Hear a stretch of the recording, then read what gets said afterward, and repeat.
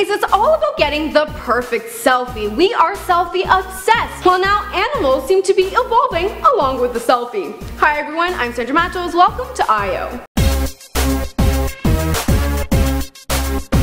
What's your favorite animal? Let me know in the comments below. This picture has been trending online. 22-year-old Christian LeBlanc is doing some traveling. While in Thailand, he went to go visit the elephants at the elephant sanctuary in Copenhagen. No selfie stick needed here. One of the elephants grabbed his GoPro camera, stretched out his trunk, and took this epic selfie. Or Elfie, as Christian has captioned the photo. So obviously an elephant's trunk doesn't have thumbs, it can't snap the picture, but the camera was actually on a time lapse, so it would take a photo every few seconds. But some people are hating on him though, saying that someone else was actually standing in front of the elephant and took the picture. Haters. But I don't think any haters will get this guy down. He is fun and adventurous. Check out this other photo. He also got this really cool picture near a whale shark and captioned this photo, "Travel is temporary, selfies are forever. Had a whale of a time swimming alongside 10 of these gentle giants today." What animal would you like to get a selfie with? Well, it's not a selfie, but here's one of me and Simona in Mexico. I'm Sandra Matos, thanks for watching I.O.